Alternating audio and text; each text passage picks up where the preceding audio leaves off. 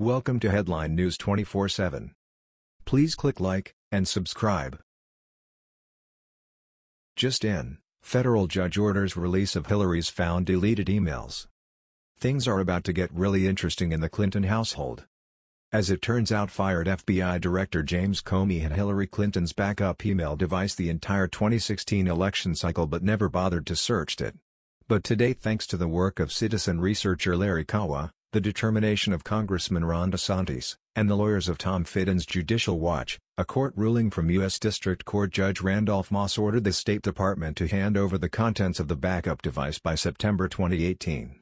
That's right before the coveted midterm elections, where Democrats believe they will be able to win back the House and Senate from the Republicans. This finding apparently came about when the company Hillary Clinton's used to store her emails, Platte River Networks, subcontracted to a company in Connecticut called Datto. Datto backed up the vast majority of Clinton's deleted emails, text messages, and other electronic communications and handed 6 disks containing information to the FBI in October 2015. One of those disks contains at least a great many of her 30,000 missing emails. Comey turned the disks over to the State Department, which has been compelled to search them and release the contents.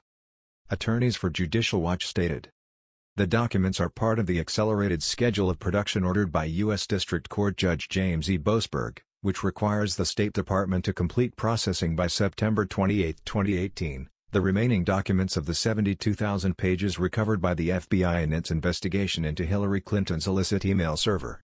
These new classified and other emails appear to be among those that Clinton had attempted to delete or had otherwise failed to disclose." So it looks like the mystery of the deleted Clinton emails has now been solved thanks to a company which was contracted by a third party to back up information.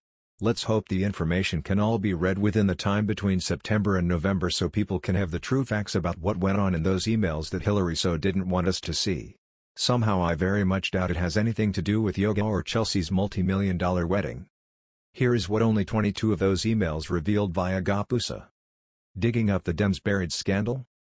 The letter, written by several House Republicans to Attorney General Jeff Sessions, and to FBI Director Christopher Wray and U.S. Attorney John Huba, by several House Republicans, asks him to open an investigation into Comey, Clinton and other DOJ officials involved in the Russia probe, accusing them of a coordinated bias. We write to refer Comey, Clinton and DOJ members, for investigation of potential violations of federal statutes, and are especially mindful of the dissimilar degrees of zealousness that has marked the investigations into former Secretary of State Hillary Clinton and the presidential campaign of Donald Trump, respectively. The letter, signed by 11 GOP lawmakers on Wednesday, reads, "Because we believe that those in positions of high authority should be treated the same as every other American, we want to be sure that the potential violations of law outlined below are vetted appropriately." Besides seeking to get to the bottom of Clinton's alleged criminal behavior, the letter is also looking to open the door on the current controversy revolving around Special Counsel Robert Mueller, who many believe Trump is poised to fire. The accusations of political bias toward President Donald Trump are related to events that contributed to the appointment of Special Counsel Robert Mueller to investigate Russian meddling in the 2016 U.S. election, the Business Insider reported. Comey, whom Trump fired last May, was accused of mishandling the investigation in Clinton's private email server and for leaking classified information of private discussions he had with Trump. The letter first mentions how Comey prematurely walked away from investigating Clinton, with criminal evidence stacked against her. Incredibly, Comey's judgment that no reasonable prosecutor would bring a criminal case against Clinton appears to have been made prior to interviewing Secretary Clinton and as many as 17 key witnesses, including Clinton's closest aides. The letter continues. Comey's decision to not seek charges against Clinton's misconduct suggests improper investigative conduct, potentially motivated by a political agenda. The letter requesting the probe comes just a day after Comey's new Trump-bashing book hit bookstores across the nation. Comey specifically said in public testimony that he did not coordinate with the DOJ for his July 2016 public recommendation not to pursue charges against Clinton, Fox News' Catherine Herridge reported. Meadows, however, pointed to a series of messages he claims indicate potential coordination at several crucial moments of the investigation, including the July statement and the period in February. While the FBI is part of the Justice Department and communication between the two agencies is inevitable, Meadows' letter also suggests some at the FBI were concerned about the perception it was not acting independently in a politically explosive case. Justice put on hold for political purposes?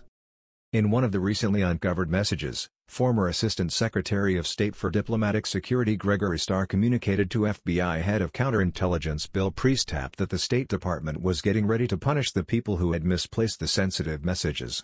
The Department of State is prepared to take appropriate administrative action for any instances of mishandling of classified information in accordance with our own internal processes, Starr wrote in a message dated February 8, 2016, according to Fox News. Yet justice would be put on hold, possibly indefinitely.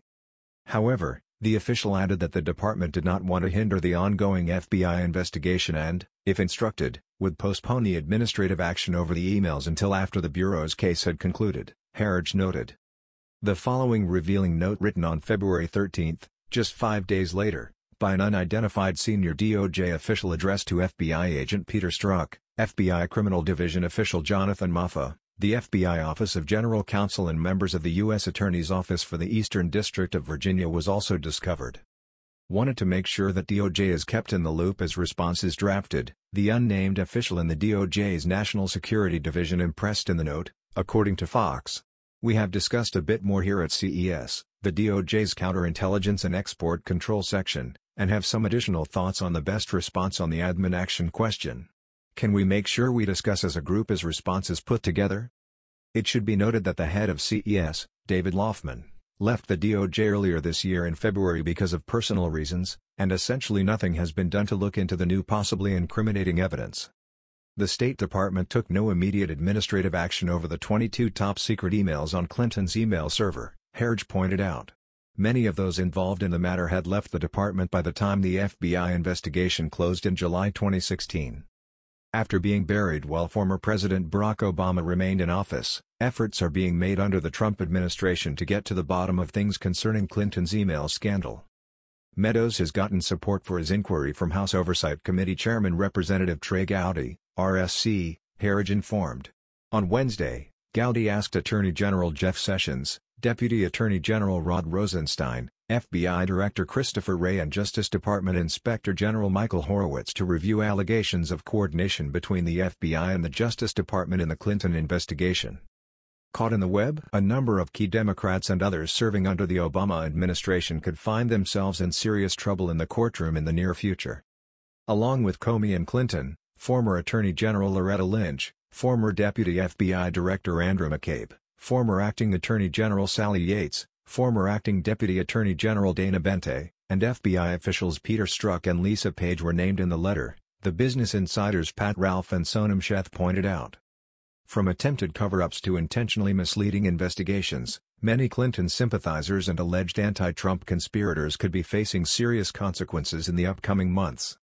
Lynch was accused of threatening reprisal of an FBI informant who attempted to present the Justice Department with information on the Uranium One deal in 2016, Ralph and Sheth recounted.